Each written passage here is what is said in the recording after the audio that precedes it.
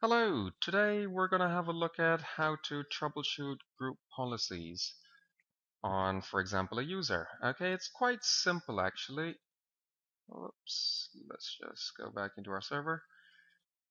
What we do is go into Administrative Tools, click on Active Directory Users and Computers.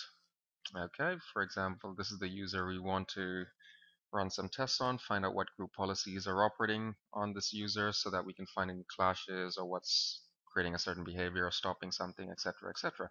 All tasks, result instead of policy, planning.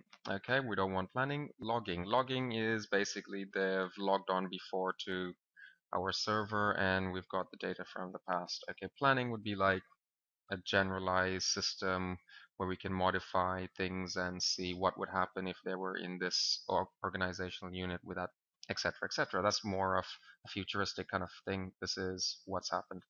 Let's click on logging. Okay, the computer.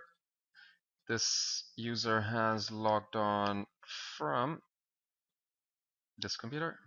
Click that, click next, click next, click next. Happy, happy, happy.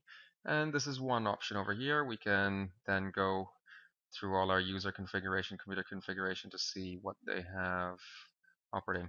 Properties, nothing over there.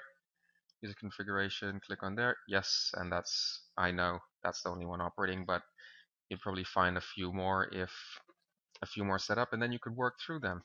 Another way of doing this is quite simply in our group policy management.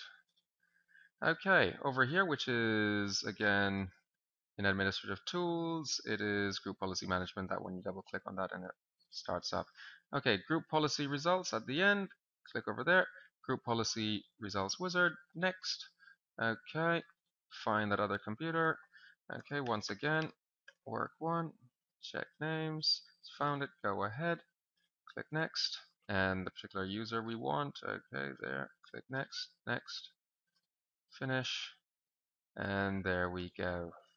Alright, it tells us that the test policy GPO is operating on that.